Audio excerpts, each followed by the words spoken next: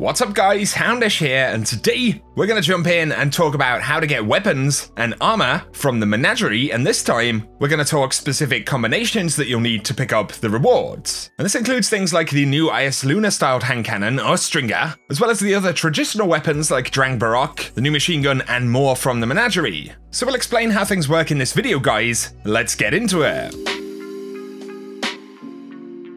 Do have to say a big thanks to my friends Jarv and Easy. They've helped me no end in kind of figuring out how this stuff works and getting access to some of these weapons, but also to the community as always for helping to collect a lot of this information. So to get weapons like this one, you will need some upgrades on your Chalice, and there are a few that you can kind of go about in different ways, and I broke these down with the kind of best routes and a general guide to the Chalice in a previous video. So if you're kind of wondering what the hell is going on, you can check that one out linked below. But to get all of the weapons and armor, you'll initially need the first two middle Chalice slots upgraded. So these are the ones in the center, but you'll also need the Rune compatibility slots, and they will tell you which weapons they actually reward. So before you can get the hand cannon, for example, you'll need to unlock Rune compatibility 2, which allows green runes to start dropping, and equally, before you can get shotguns or fusion rifles, you will need to unlock Rune compatibility 3 on the bottom left, and this is just for the weapons. If you want to earn new opulent armor, you'll also need blue runes unlocked before that is possible. So to summarize, the first two Chalice slots in the center,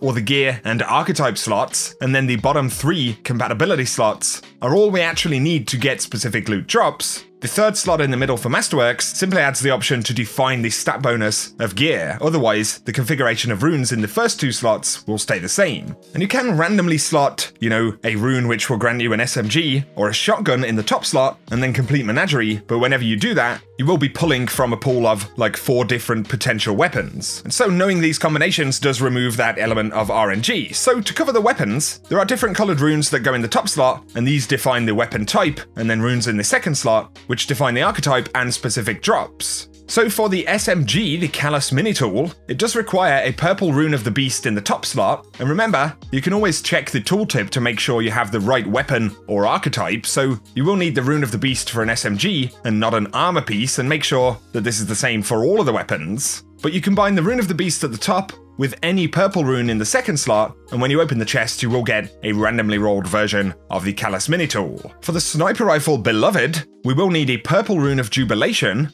and remember it needs to say sniper in the tooltip, but then also any red rune since this defines the adaptive archetype of the sniper.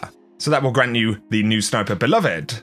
Then there is the machine gun. This is the new one, Fixed Odds, and to get this, players need to combine a red rune of Ambition. This grants power weapons, but then a blue rune in slot 2, which will specify that Fixed Odds actually drops. Now the hand cannon, Austringer, is going to drop when you slot a Rune of Desire in the top slot with a red rune in slot 2. Any red rune will do, and you will get a random roll of the new hand cannon. The sidearm also unlocks with green runes, so if you slot a Rune of Pride with any purple rune in slot 2, you'll get the Drang Baroque, which is the updated version with random perks. So that leaves blue rune weapons. The fusion rifle will require a Rune of Excess, and if you combine this with a green rune in slot 2, you'll get the Epicurean fusion rifle. Now the shotgun will need a Rune of Wealth. This is the blue rune for shotguns, combined with any green rune in slot 2 once again. So those are the kind of traditional weapon combinations for new weapons. There are also 3 swords, one for each class, and they are linked to Menagerie, but it appears that we'll possibly need to have a Masterworked or fully upgraded Chalice before we can get those, so I'll keep you updated on that. And there are other farmable weapons and armor pieces from Menagerie, so you can farm the Dustrock Blues or Parcel of Stardust shotguns with the shotgun rune, Erentil with fusion runes, the Trust hand cannon, Bad Omens, Twilight Oath, and then there are other armor sets in here as well, which include the Tangled Web, Exodus Down, and Reverie Dawn armor sets, and all of these can be reliably farmed in Menagerie, and one of the best spreadsheets that I've seen for this comes from Bunnybot on Raid Secrets Reddit, because it has literally all of the combinations in that list. So I'll link that one down below if you want a full combo guide and you want to go and farm other weapons that aren't just DLC weapons here. But for Opulence armor specifically, as I mentioned, it does require blue runes to be unlocked. Once you've got blue runes ready, you simply combine the armor type in the top slot. So a Rune of Cunning will drop gauntlets, the Rune of Gluttony is for boots, Rune of Joy will roll class items, Rune of Pleasure is for chest pieces, and the Rune of War is for helmets. If you combine any of these in slot 1 with a blue rune in slot 2, then you'll get Opulence armor with random perks. Once again, you can then freely use the Masterwork slot when you have it to apply the element resistance or a Masterwork stat in the case of weapons. Regardless of that though, the first 2 slots will always stay the same.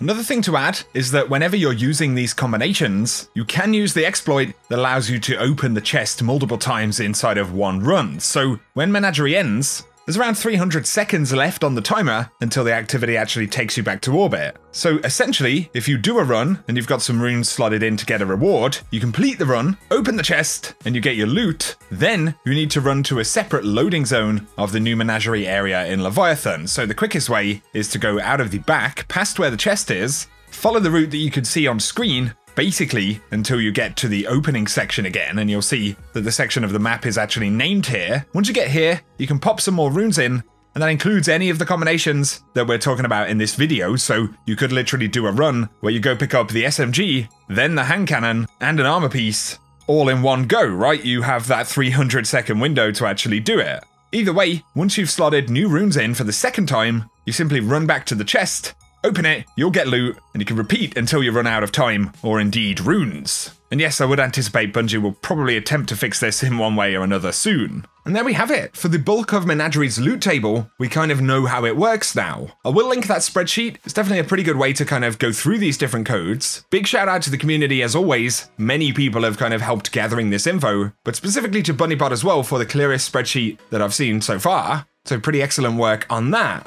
And there will probably be a ton of questions about earning runes and Imperials and things like that in the comment section of this video. And because it is kind of a complicated system, that's why it's taken a little bit of time to figure out. So if you kind of want to know how to get Imperials, runes dropped, and also specific upgrades to take on the Chalice, because while having configuration slots unlocked initially will get you new loot, there are other perk options that you might want to go for instead that can give you more Imperials on a weekly basis or something, and ultimately that might allow you to actually upgrade the Chalice quicker than if you go for the option that's going to get you loot right now. So that's definitely worth bearing in mind, and if you're starting this process, I would recommend checking it out. But to talk briefly about the weapons, of course Drang is very much like it was originally. It does have some new bonuses on it, so we can actually roll Underdog from D1, where the weapon gains a boost to reload speed as your health gets lower. It can get Full Auto and Swashbuckler, so some interesting rolls. Austringer is a pretty interesting hand cannon to use. It does feel kind of similar to IS Luna, not identical, but it is 140 rounds per minute. It's capable of rolling things like Outlaw, Subsistence, Air Assault, Eye of the Storm, Triple Tap,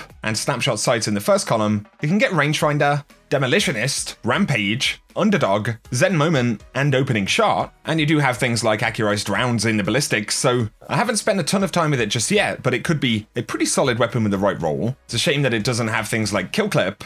I showed off the SMG and the sniper rifle a little bit in my previous video. Many of you guys have probably seen those because they are the slightly easier weapons to obtain, but Fixed Odds is a pretty cool machine gun because it's the first high-impact machine gun in D2. It can come with Feeding Frenzy, which is one of my favourite bonuses for a machine gun. It can get the perk No Distractions, where aiming this weapon for a short period reduces flinch, so that's definitely different, but it also has Rampage, Underdog, Surrounded, Rangefinder, Firmly Planted, and Tap the Trigger in that second slot. Certainly doesn't feel bad, and personally I haven't had the opportunity to try the shotgun or the fusion rifle yet, but I'll definitely be working to upgrade the Chalice right here. I'm using my friend Easy's account, but I will definitely work to upgrade that Chalice. Me and my friends Easy and Jav have been kind of using multiple different accounts and collecting information from all over the place. So once again, I very much appreciate the help from those guys, but I think that pretty much sums up what we need to talk about in terms of loot. I'll keep you posted on the situation with the swords, or any other things that are discovered about how Menagerie's loot table and the Chalice works, but it's looking like on the most part, we sort of have it sussed out by now. So guys, if you have enjoyed the video, a like below is very much appreciated. Let me know any weapons that you're really trying to hunt down at the moment, or any awesome rolls of them that you pick up. Of course, the really cool thing about this system is the ability to farm so many different types of gear in the game, so, you know, it totally is a super efficient farm for God Roll, Errant Hills, Just Rock Blues, whatever it may be, you know, and